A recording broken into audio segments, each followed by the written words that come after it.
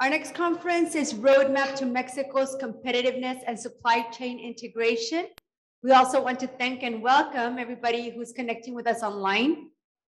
And our speaker is Helen Wang, Chairman of the Board Institute for Supply Chain Excellence and Innovation, UCSD. She has a brilliant professional career working on disruptive innovations that has brought her passion, joy, and self-fulfillment. Her experience in multinational technology companies has shaped her transformational leadership style. She helps build bridges between Silicon Valley and supply chain companies through value chain strategy and supply chain collaboration. Helen is currently teaching Innovation to Market and Emotional Intelligence at UCSD, Rady School of Management, and gives keynote speeches and leadership workshops worldwide. So please welcome Helen. A Japanese author, Yoshida Kanko, once said, "Life's most precious gift is uncertainty." Yes, we were able to manage some uncertainties in our lives until 18 months ago, when everything became unknown. How was that a gift? Well, because of the spirit of when nothing is sure, everything is possible. Today, I will be sharing learnings from our industry research project as a thank you gift to all of those who helped us. Let's begin with a short video.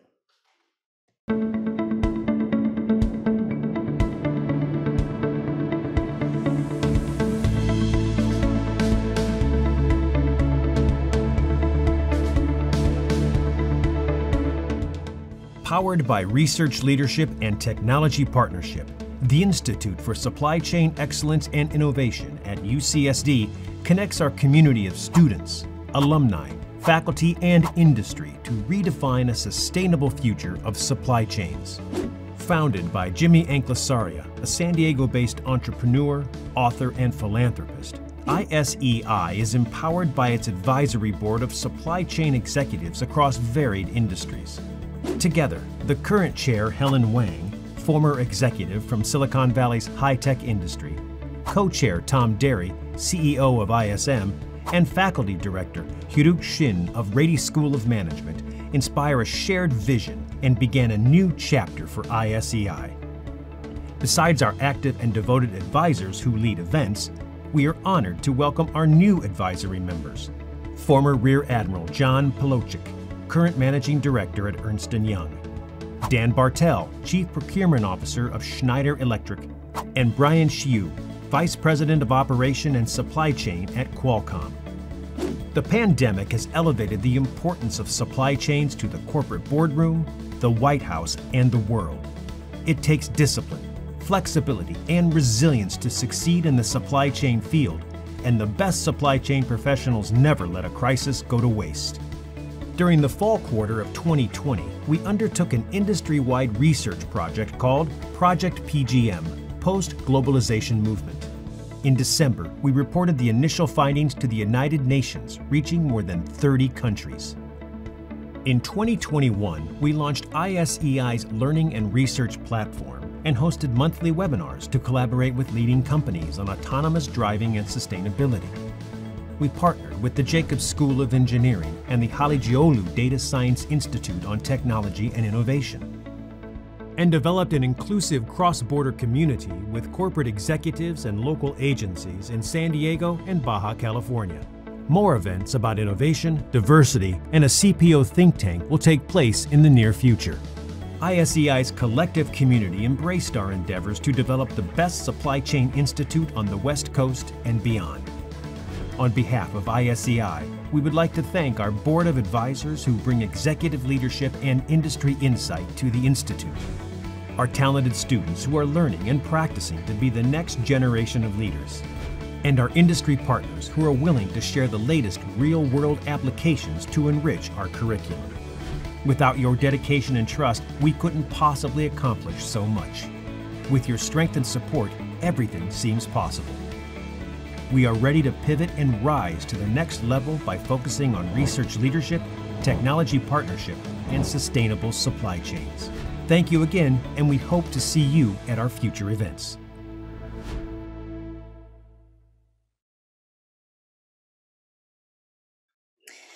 Okay, thank you for watching the video. I'd like to begin by introducing UC San Diego. UC San Diego is one of the 10 within the University of California system. Our unique location near the border of Mexico is a key feature and a differentiator. The latest ranking recognized the UC San Diego number 3 overall and number 11 among engineering schools in the US public universities. And the Rady School of Management ranked number 11 globally in entrepreneurship. ISEI stands for Institute for Supply Chain Excellence and Innovation. As you might see some familiar faces and names from the video, ISEI is supported by a world-class board of advisors who are corporate executives and thought leaders across industry. Developing an inclusive cross-border community is a high priority for UC San Diego, and ISEI plays a significant role in building the community through the industry project like PGM. I was fortunate enough to work for 3 innovative companies. My professional journey started with Foxconn's larger scale manufacturing in Southern California. We did the final assembling and testing for PC and Mac computers. 2 years later, I joined Apple and helped deliver the first generation of iPhone. After developing Apple's global supply chain for more than 8 years, I went to Google X, the moonshot factory within Alphabet. When my engineering friends created radical technologies to solve some of the world's biggest problems, my team's mission was to architect the future value supply chain system. We helped to bring a range of breakthrough technologies to the world, including self-driving cars, smart glasses, internet balloons, and energy kites. Now I'm wearing multiple hats. One of them is the chair of ISEI. I act as a connector and a bridge between industry and the university. I also utilize my industry background and passion for education to design and teach courses.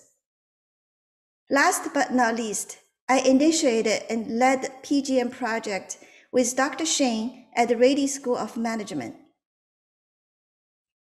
Now you know who we are and where we came from. Let's move on to the project. Throughout my professional career, most industries and companies have enjoyed the benefits of globalization and find no reasons to make any change. After China joined the WTO in 2001, I joined Foxconn in 2003. Since then, I have enabled and witnessed the massive transition of outsourcing, offshoring, and China's epic growth. Till recent years, when the United Kingdom began to withdraw from the European Union in 2017, when the accumulated trade tension between the US and China turned into a trade war in 2018, when the COVID-19 pandemic exposed hidden risks within the existing value supply chain system, we were forced to pause and reevaluate the vision and the strategy. There is clearly a shift from globalization to something else. This year, Biden's administration and the UK's departure from the European Union opened a new chapter for the world. The Regional Comprehensive Economic Partnership, also called RCEP, between Asia-Pacific nations, including China, but excluding India, will bring new dynamics into the global value supply chain system. We set a few objectives for Project PGM. Number one, understand the value supply chain movement and predict emerging trend as a trendsetter through collaborations with industry-leading companies. We also wanted to utilize UC San Diego's research capabilities between multiple graduate schools to make a real impact. Provided information, data, and thoughtful strategies to guide industry to make informative decisions. Finally, we work with a group of students each quarter, and we hope to incubate future leaders by solving complex and real-world problems. Before we dive into the details, let me explain the methodologies applied to this project. To measure competitiveness, we developed a 5-dimension framework. 4 out of 5 dimensions are to address the business environment. Top line reflects revenue and the company's value proposition, driven by customers. Bottom line impacts earnings, driven by cost. Hard power on the left-hand side includes infrastructure and trade policy managed by countries and the government. On the right-hand side, people and culture generate soft power. We developed a set of key attributes for each of the 4 dimensions and found third-party data and indexing to quantify the impact. The 5th dimension is time, which is powerful by itself. In other words, companies will solve the same problems with different strategies in the short term, mid-term, and the long term. Okay, it sounds like a simple idea, but does it work for complex problems like PGM? Let me direct your attention to the bottom line and do a quick demo of the 5D model in China's case. Since lower cost is one of the primary benefits and driving forces for globalization, I will start from the bottom line and go through a complete cycle clockwise. To begin the cycle, China utilized its cheaper labor costs to attract supply chain companies' relocation. That's the bottom line. After joining WTO in 2001, China strengthened its hard power through free trade agreements and decades of infrastructure improvement. That is hard power. Through outsourcing and offshoring, foreign investment brought job opportunities, international talents, and prosperity to particular regions. Those regions developed as the supply chain cluster. As a result, income and GDP growth improved drastically, and more buying power made China a desirable market. That is the top line. Furthermore, the supply chain clusters incubated and transformed local talent, soft power, including human capital, innovation, and working culture, made China hard to compete. We just finished one cycle. Now, with the increased labor costs and trade tension with the US, what's next for China? Will history repeat? I suppose only time will tell. Next, I will explain how we define the global value supply chain system. In short, we call it the VSC system. There are 3 layers in the system. The first layer is the center triangle, which covers every company, business, and industry worldwide. It forms a long and continued chain from the bottom to the top, including raw material, components, subassembly, subsystem, sub-integrator, and final products and services. The second layer includes connectors like logistics and transportation, as well as service providers throughout the VSC system. The third layer is the largest triangle that describes the value creation from ideas to products and the supply chain integration from upstream to downstream. Together, the VSC system includes the flow of trade, the creation of value, and end-to-end supply chain ecosystem. Many industry-leading companies around the globe helped us with the project. I wanted to thank you, all the executives who have supported us. We have a great representation of companies within the VSC system. However, to simplify the analysis, we grouped them into 3 business categories based on company specializations. Manufacturing companies provide production services and related technology to product companies. Product companies specialize in product design and IP creation and outsource manufacturing if needed. Service companies provide non-manufacturing services, such as logistics. In addition to business categories, companies further differentiate themselves from capital investment to labor intensiveness and IP strategy. With all the background information, we're ready to dive into the details of the project. For phase 1 of the project, we focused on 4 countries.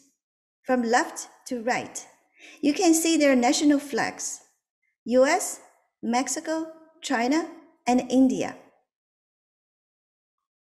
We used the PCBA to compare the cost competitiveness of these 4 countries and confirmed China, Mexico, and India provide comparable landed prices to the US. However, with tariffs, China loses its advantages. Next, let's look into the soft power, which takes a long time to build. Key attributes including social network, working culture, innovation, critical talent, communication, business ethics, and IP protection. I'd like to direct your attention to China first. China is doing a great job across all categories, particularly social network, innovation, and critical talent. Mexico has the best working culture, but falls behind in other categories, such as social networks and innovation.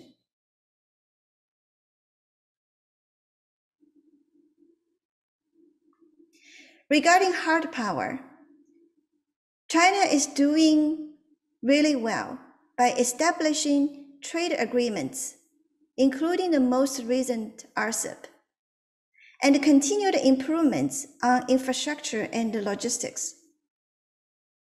When it comes to government program and the regulatory quality, Mexico has a big gap compared to the US.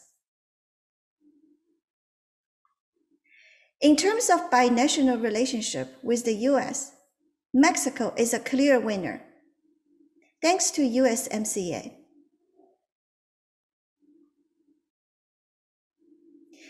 Overall, China has started losing its competitive edge in the bottom line. However, ease of doing business, its market size, and growth potential strengthen China's competitiveness. The US maintains its leadership position in soft power, supported by innovation, social networks, communication, and IP protection.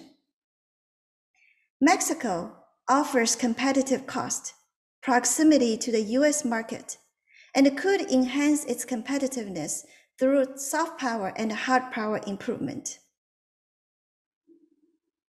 In summary, the US remains as an innovation leader, thanks to its strong soft power and growing market. Mexico has enormous trade potential in North America. China remains an all-around performer and dominating global supply and manufacturing. Lastly, India has an untapped capacity to take shares away from China, but require major improvements of infrastructure and ease of doing business. In phase 2, we focused on Mexico. Clusters in Mexico was identified as an area of concern. For example, Mexico didn't have any clusters in the top 100. Before proceeding with the analysis, I would like to define clusters. In simple words, clusters are networks of firms and manufacturers that are strongly connected within the production chain, creating value added together. Well-developed clusters can drive competitiveness and innovation, attract talent, and lower costs. For example, Silicon Valley has a strong cluster in microelectronics and capital venture. Boston has a strong cluster in biotechnology. Different certifications can measure well-developed clusters. Our analysis will look at the ESCAC certification, which is a European standard for management excellence, with gold being the top tier. We found that 4 industries have a long history in Mexico, and they represent 85% of manufacturing in Mexico. Let's take a quick look at these 4 industries in Mexico within the last 100 years. The automobile industry in Mexico dated back to 1925, when Ford established an assembling line.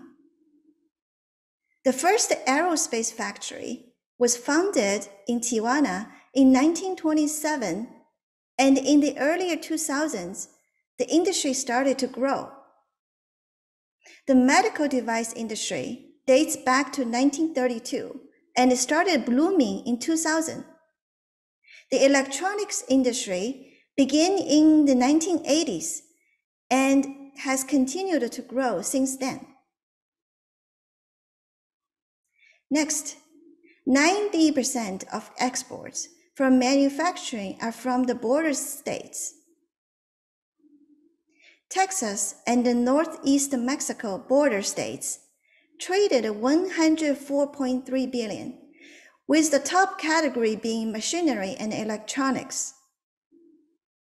Second come California and Baja California at $46.7 billion, with the 2 categories being computer and electronic products, transportation equipment. Arizona and Sonora traded $9.3 billion, with 27% being in the agriculture industry. And lastly, New Mexico and Chihuahua traded approximately $1.4 billion, with the top category being electronics. Our analysis shows that Mexico has established clusters of 4 industries, especially in border areas. With more focus and improvement of programs, we think that Mexico has great potential to make some hotspots into the list of top 100 clusters.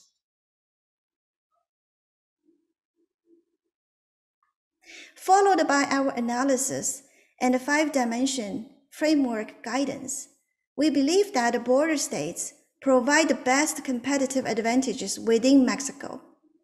Among those states, Baja California is the winner for multiple industries. For phase 3 of the project, we explored the auto industry, from internal combustion to alternative energies, autonomous technology, and shared mobility. For more than 110 years, the auto industry has been kept in balance by the 5 dimensions that drive their direction over time.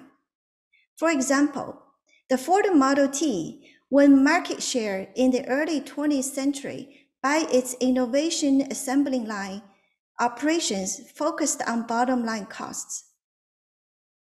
As much as we like a Mustang, it was to us that saved Ford from impending bankruptcy in 1985.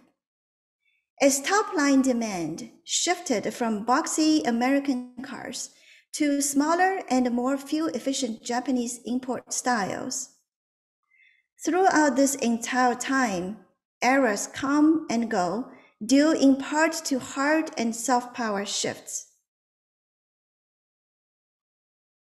Fast forward, in efforts to reduce pollutants and greenhouse gases, alternative or renewable energy sources show significant promise in helping to reduce the number of toxins that are byproduct of energy use, such as ethanol, natural gas, hydrogen, electricity, propane, and biodiesel. Lots of regulations are emerging in North America to achieve these efforts. The table presents different regions and the target timelines in North America to achieve 100% zero emission with new vehicle sales. Thanks to these regulations, hard power drives the growth of electrical vehicle. Vehicle registration that uses alternative fuel has increased, and electrical vehicles come second highest after flexible fuel vehicle. Meanwhile, soft power leads to emerging opportunities for autonomous vehicle. We break down technological innovation into 3 eras. The first era has already begun. And as we see, companies are working towards full autonomy for the consumer market. The transition between era 1 and 2 should happen in the late 2020s, with consumers beginning to adopt this technology heavily. Era 3 is where autonomous vehicles become the primary means of transportation for consumers. This transportation is projected to occur around 2040. On-highway trucks were likely to be the first vehicle to feature the Intel technology on public roads. Companies are currently developing the software algorithm needed to handle complex driving situations.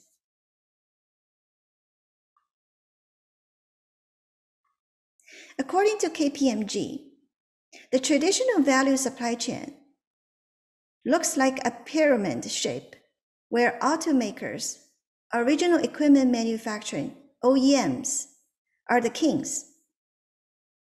There are several tiers of suppliers, ranging from raw material like steels and leather for seats, components, and module suppliers and system suppliers.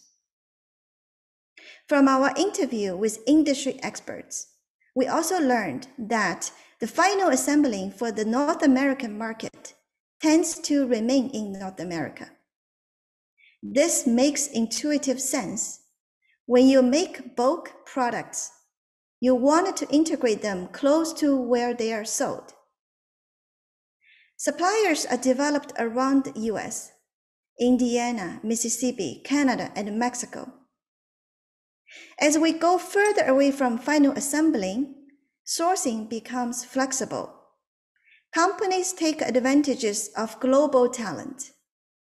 For example, Asia has a strong electronics industry, so it makes sense to source from Asia. The new value chain will no longer be just a pyramid.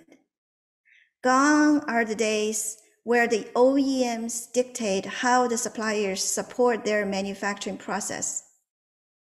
It will look more like a hub where there are many different players. Without any of them, the wheel would not roll.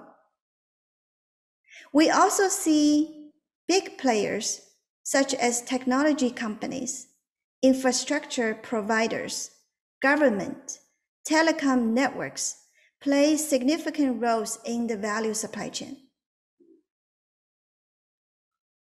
In conclusion, we have observed the value chain realignment and supply chain movement within the auto industry.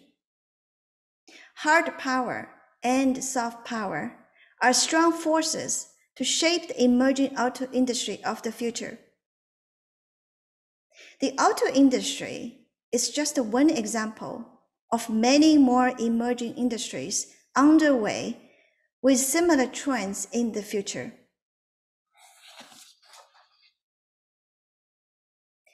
Beyond the 3 phases of PGM project, I have one more thought to share with you. One question was triggered by my first hometown of China and my second hometown of Silicon Valley. What's in common between Silicon Valley and China's lasting success? In other words, what are the foundations for sustainable growth?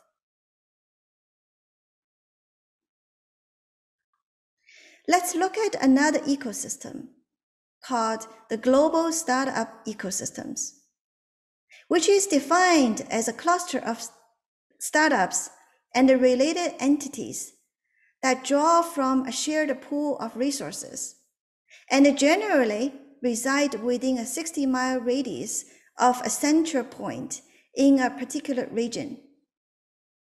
The goal of the ecosystem is to launch and grow companies. The pie chart shows the distribution of the top 30 ecosystems. 50% in North America, 27% in Asia, and 17% in Europe. Here is the detailed list of the top 30 of the top 100 ecosystems. The top 5 remain the same as number 1 Silicon Valley, number 2 New York and London tie position, number 4 Beijing, number 5 Boston. Note that number 1 Silicon Valley, number 6 Los Angeles, and number 21 San Diego are in California. And then number 4 Beijing, number 8 Shanghai, number 19 Shenzhen, and the number 25 Hangzhou are from China. For the first time, Tokyo entered the top 10 this year.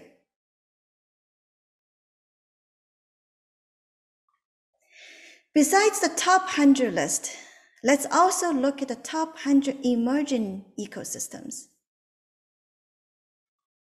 The first graph shows a big picture of Silicon Valley compared to the top 10, top 11 to 40, and then emerging 100, and then next 100. The following chart shows the breakdown of ecosystems, emerging ecosystems by region, including 5% contributions from Latin America. And I found one city from Mexico listed in the top 100 emerging ecosystem, Mexico City. As I mentioned at the opening, we are in a time of uncertainty, and everything is possible. Now, what about Cali, Baja? Physically, it is formed by California in the United States and the state of Baja California in Mexico. And if we apply the strategy of borderless to combine the strengths of both Californias into one mega region, and then combined with our learnings and findings from 3 phases of PGM research, provided California's innovation and Baja California improved the supply chain clusters, we are probably stronger than any other ecosystem. Before conclusion, I would like to point out that our projections consider the following key assumptions typically out of control of industries and companies. We assume similar challenges, conditions, and outlooks related to trade relations, frictions, and barriers. We also count high risks associated with climate change and a pandemic-like crisis. In summary, compared to the past 20 to 25 years of globalization and free trade conditions, the business environment is more dynamic, complex, and unpredictable than ever. On the one hand, the post-globalization movement requires industry and companies to A, understand and stay vigilant in trade policies and tensions, to take a balanced approach between efficiency and resilience, and B, develop a regionalization model that get closer to their customers to mitigate hard power-related risks.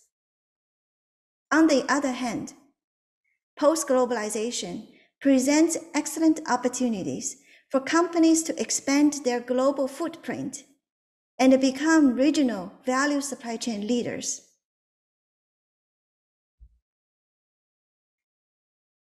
To formulate the strategies, one must dive deeper to understand the trend. We listed the challenges on the left. Firstly, cost and efficiency are essential factors that will never go away. Secondly, the pandemic accelerated the risk exposure of resilience. Lastly, diversification is often the best, if not the only solution to mitigate overall risks. Moreover, opportunities are mainly driven by market-related top-line factors,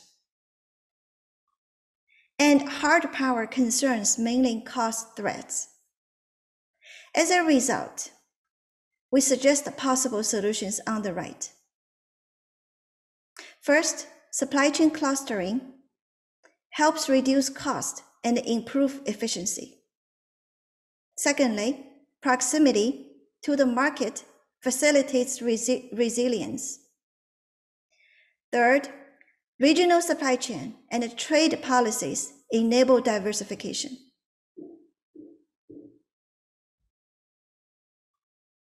The global value supply chain is a living system.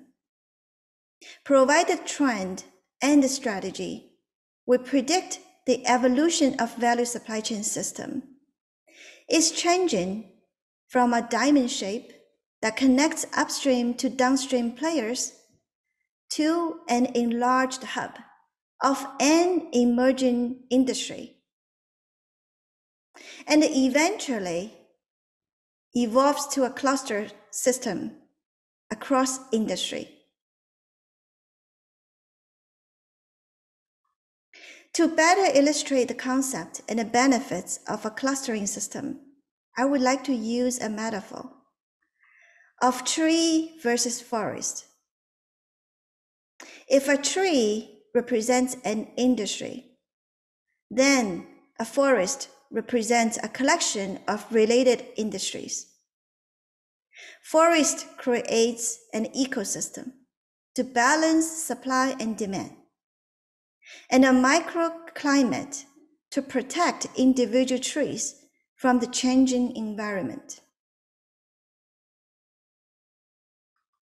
I wanted to conclude my presentation by addressing the roadmap for a sustainable future. It takes a collective effort to create a clustering system or a forest. The first step is to instigate shared resources across industry to improve cost and efficiency. In our case, identify common resources among the 4 leading industries in Mexico. The second step is to foster value co-creation, to encourage healthy competition and enhance regional competitiveness. The third step is to develop the cluster strategy using the 5-dimension framework. And the last step is to build innovation economy as the engine for sustainable growth. This concludes my presentation today. Thank you very much for your interest and support. And if we have time, I'm happy to take comments and questions. Thank you.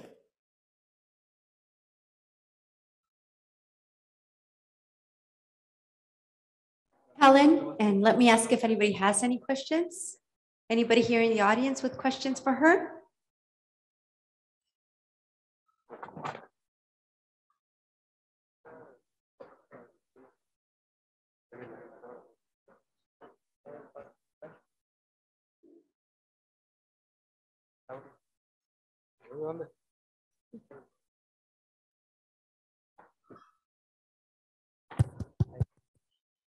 Hello. Hi, Helen. How Hello. are you? This is Carlos Jaramillo from Hey, the Carlos. 180C. Can you hear me? Yes.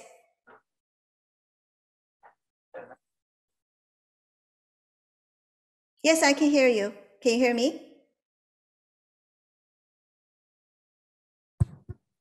Okay. Can you hear me now? Yes, Bueno. hi.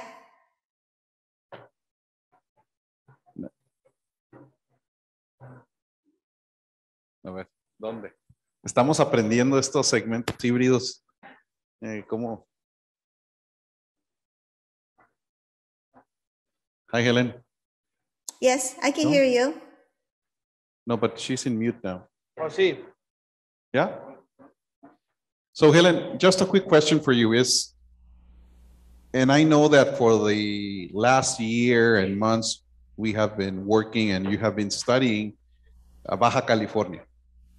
What role does, what are we doing good and what are we doing wrong under your perspective in Baja California? Where are our areas of opportunity? This is a great question. Can you hear me okay now? Yes? Carlos, can you hear me? Yes, Okay. we can hear. Okay, great. Yeah. No, this is No, wait. Yeah, so this is a great question. We have invested a lot of resources, to study this area. I think there's many things that that leaders within this area are doing well. For example, a board-list congress like this is really helpful to build clusters that eventually is going to build a community and collaboration across industries to make great things happen. I also thinking the agencies, the local agencies that we partner with are doing fantastic job to enable companies moving to this region and help them to grow after they come here. One thing that I do feel like the opportunities is probably more,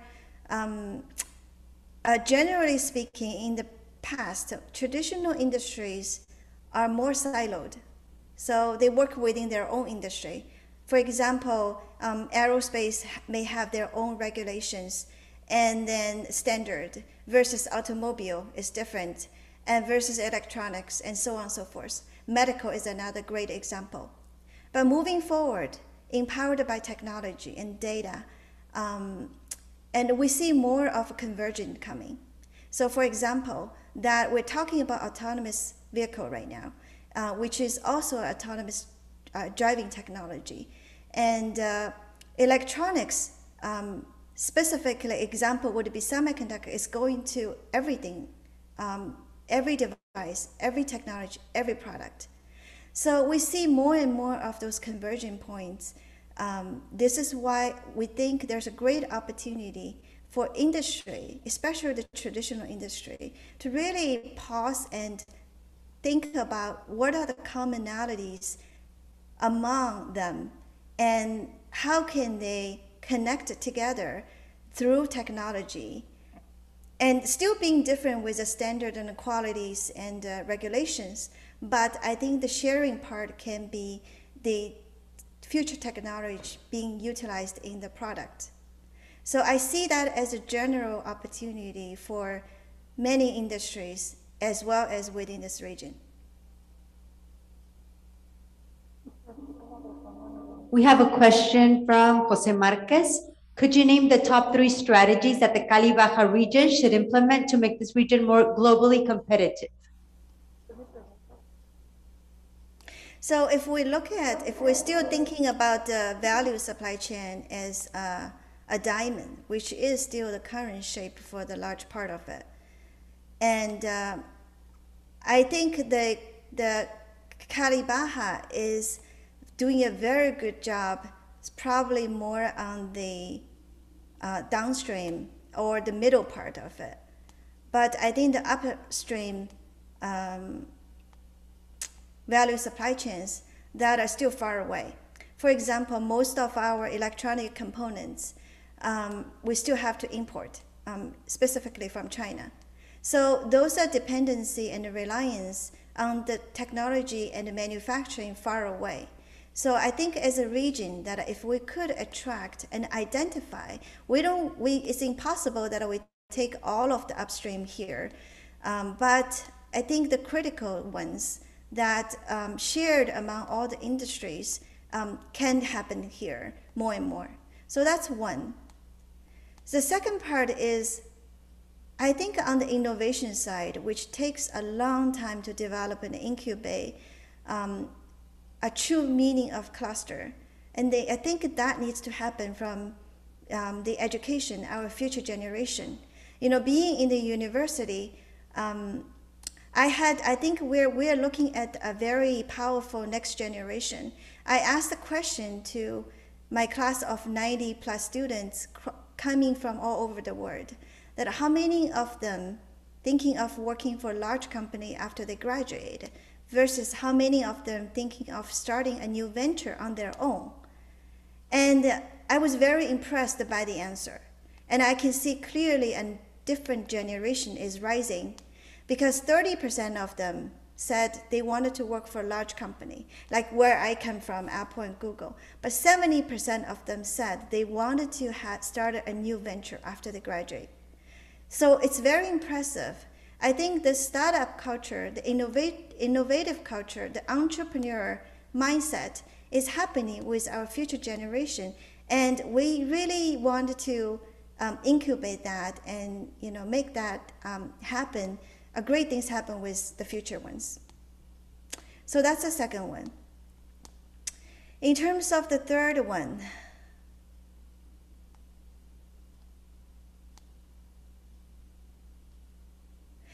I think there's a lot of emerging industry. The examples would be like the automobile industry is a perfect one.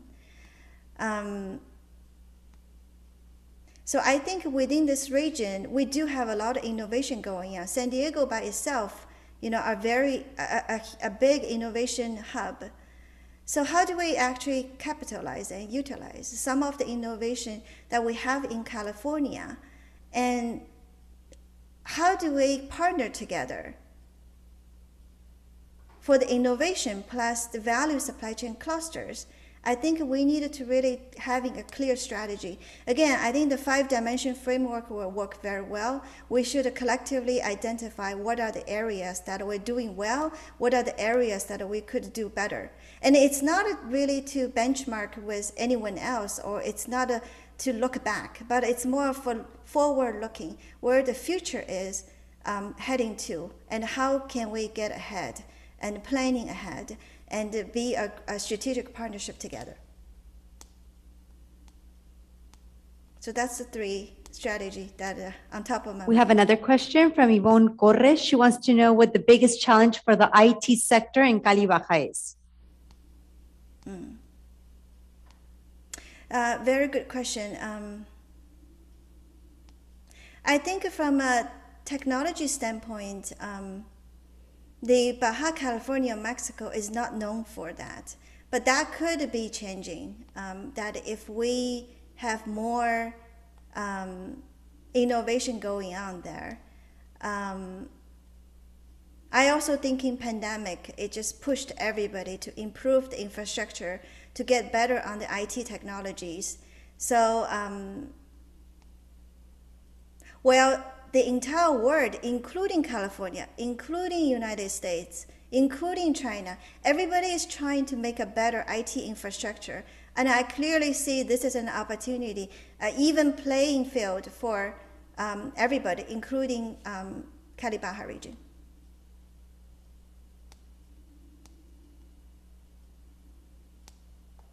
We want to thank you very much for this interesting chat today. And we're going to ask Carlos Higuera to come up to the podium to thank you and talk to you about a recognition that will surely get to you soon.